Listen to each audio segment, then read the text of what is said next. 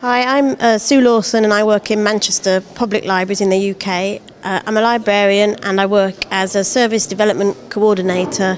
I look after social media accounts for the libraries and I run a couple of websites, and I also do outreach work that I was talking about today with different communities in Manchester, technology projects. I think today's event has been really interesting because in the morning you had really big projects with huge budgets, and then in the afternoon it was scaled down a little bit with smaller, more local projects, and I think that might be more relevant to some of the librarians who are in the audience.